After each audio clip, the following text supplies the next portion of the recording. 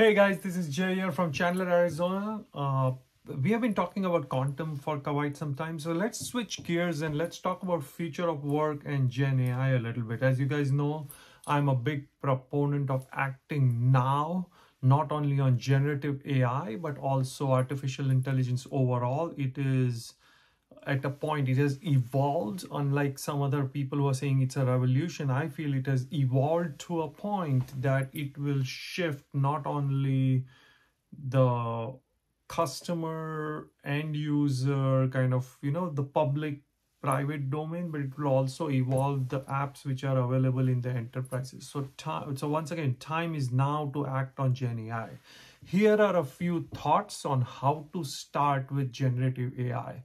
I would say on a very high level, from a leadership and management perspective, step one is to temper the expectation in an enterprise. I'm talking about specifically an enterprise. I feel that, the news and the social media cycles is so quick nowadays that it almost feels that Gen AI or any such new thing is going to be a magic bullet. It's not.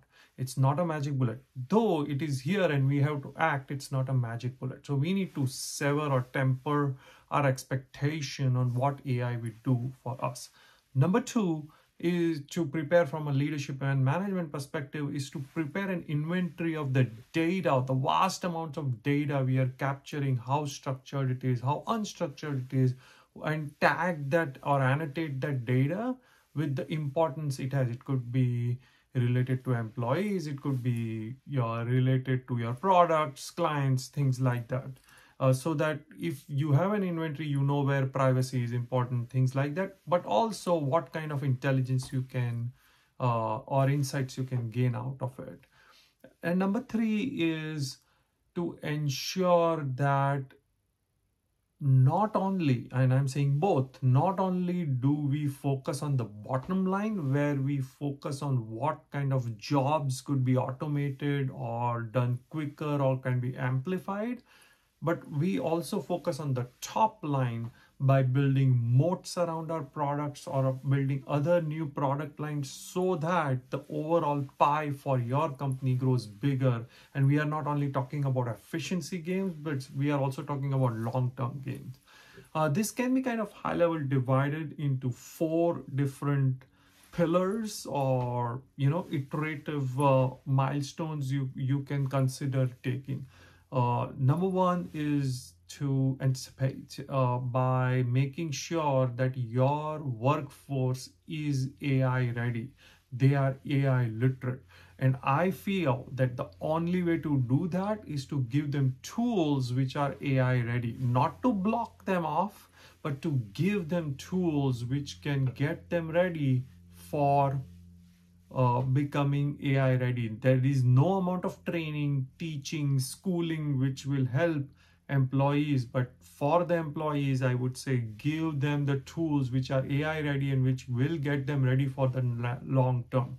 These are the employees who are going to come out with your top line ideas for their next products.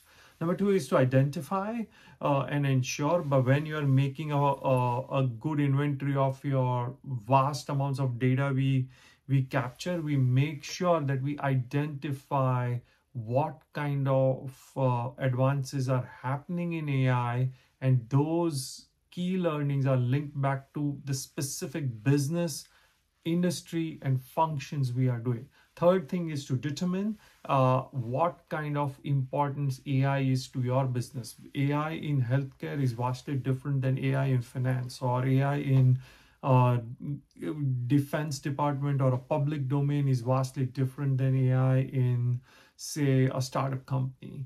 So figuring out what is the importance of AI and what is your positioning will help in conjunction with understanding the data you have.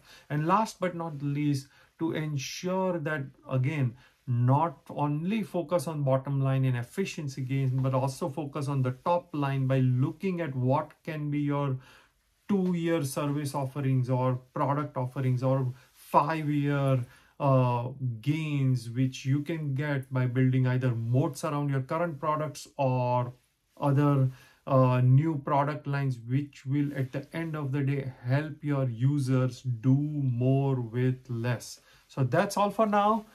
GenAI is here and the time to act is now. Thank you very much. If you like this video, please like, share and subscribe. And if you have any comments, I'm more than willing to collaborate.